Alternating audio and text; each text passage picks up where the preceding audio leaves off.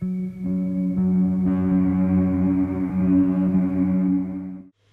evening, everyone.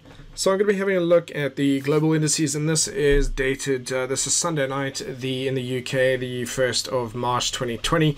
Now, first of all, we were really overdue for a monthly and certainly a weekly retracement back into the moving averages. Now, we had a very aggressive move to the downside. Not technically a surprise. If I go through and have a look at the NASDAQ, we're kind of this distance in a way to these previous levels, down towards 8,000, a little bit 7,500 into this area here. And all of that somewhat makes quite a bit of sense, really. I'm not at this time convinced that it was tied to the coronavirus. Not yet. I feel that people just looked around and said, okay, what is this fall as a reaction to, and just attached it to the topic at the time, which was coronavirus. It was definitely overdue. We were, the market was overbought. We were due for at least for a correction. I mean, it's happened in the past. We've spoken about it, so it's not a surprise. We knew this was coming over the last couple of months, and so don't really feel it's due to that. At any rate, at the same time, though, the coronavirus may now be part of the general confidence or it's now mixed into the general sentiment of the market. And the reality of the situation is that as long as Trump is involved, there just isn't going to be a solution. And actually, because he just doesn't know what he's doing, he's just incompetent, as is the rest of the administration. So that's really going to be a potential thing. The other thing is I did a video, which I will put the link of that down into the comment section if you want to watch it, which I did on what the next bear market could potentially take the form of. Now, in principle, as I stated then, I'm still of the opinion at this point in time that we're still in a bull market, and the correction was just more of a kind of it's always going to be a sharp correction, but still part of the predominant bullish uptrend on the monthly time frame. That being said, what I do want to highlight is one alternative way in which that could unfold in a slightly different manner. So initially, and I'm just going to draw this in, so this video is going to be slightly longer so that I can cover this. Just making sure that it does do this. Let's just have a look. So I spoke principally about how what could happen is the market could find some support, attempt to go up, and then fail again, and then come down and break these lows. And as soon as it breaks that, then we start to then this is really where it becomes significant, and then price will come back up again and struggle, and then drop quite aggressively. So that could be the one way in which it could. But what I should do is mention also another way in which what would be very interesting and significant to look for is actually if price from where it is now does a significant drop, okay, either down and breaks these previous swing lows or this one in a single drop. And then what could happen ultimately is that it could attempt to come. So basically it just comes straight down, breaks the lows. It'll then probably find some support, and then it'll attempt to climb. And then we might see what happens at that point onwards. But that could be one of the ways. And so I'm really looking at these kind of key lows down here. And I highlight that because of that behavior would really be what happened here. So here basically we had a nice trend up, and then it just came down and broke that low. And that effectively is the end of that trend. And so this is really what I'm highlighting over here. So excuse the messy drawing, but that's really what I wanted to talk about.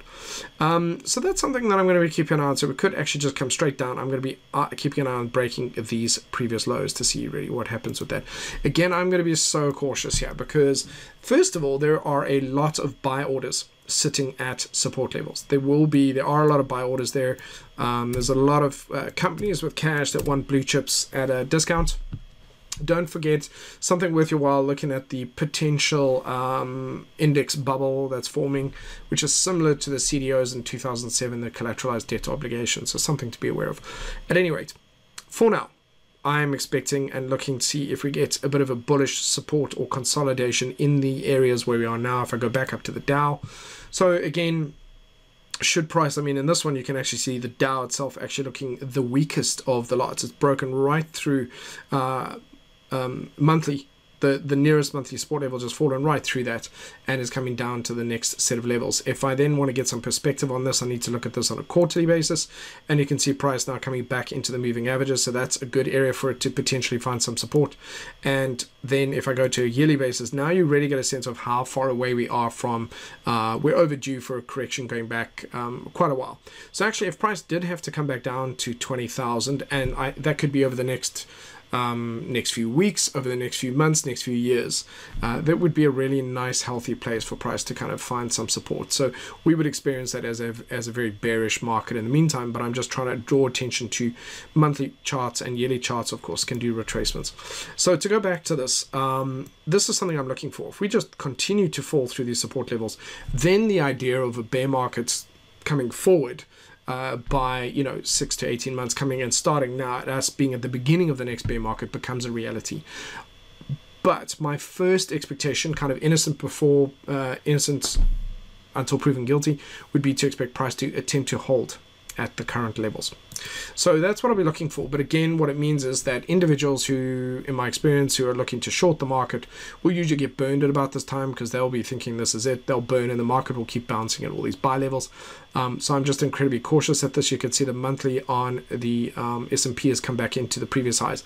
It's a good area for it to find some support, and it's very overextended to the downside. So a nice bounce at this point this week, fresh start, would be my first expectation, and then we'll see if it can recover from that. So really want to see where we are by Friday, but no doubt increased volatility. If we continue to drop, then the likelihood of us hitting obviously a monthly and quarterly retracement becomes more significant.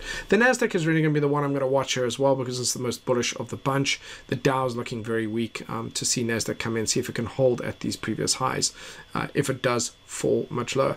But really, I can see there's a nice bullish candle we finished with on Friday. It is overextended to the downside, so actually to me there is a good probability that we will see an attempt to climb up, and we'll see how that then manages to cope with that. You can see an incredibly bearish move on the Russell. Again, it's sitting at a support level. So again, it's weighing up whether it just continues to just fall, but it is at really good levels where it may find support. FTSE 100 back down into 6,500, into those levels again at support levels. So it's feasible that we can find some support this week. DAX as well, strong resistance, breaking lower. Then having a look at the French CAC. Similar, very similar, back into those lows. Then Euro stocks, very bearish engulfing candle. I mean, managed to give back 6 or 7 months in a couple of weeks, very quick. And the S&P ASICs, which is coming back into the previous highs and back into these moving averages. So just to recap, finding some kind of a support level this week is not outside of the realm of possibility, and then we'll see if the market is able to recover, and then if it's able to push back up from here. If it just slices through the floor, drops like a knife through butter, then that is a very serious reaction. It's to me there's a less of a chance of that than the market finding support this coming week. But nevertheless, I'm prepared for both, but I'm leaning towards the market. 60-40, the market is going to attempt to find some support by Friday next week. But as I said, if it does just continue to drop like a hot knife through butter, again, the chart that I'm going to be keeping the eye on the most significant one now is actually the monthly, because this is effectively a monthly retracement. It's gone beyond a weekly retracement. It just dropped exactly as I spoke about last week. It was very aggressive, much more aggressive, and it's effectively a monthly retracement at this point in time. As I said, if we just completely continue to drop and break these previous lows, then we are in. Then we're looking at the probabilities of the onset of the next bear market relatively quickly. But I think that is the least likely of the bunch.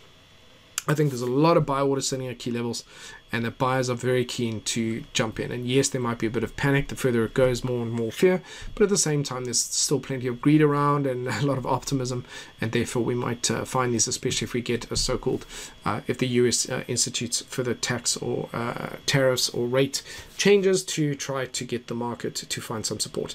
And again, that is likely that could be the case.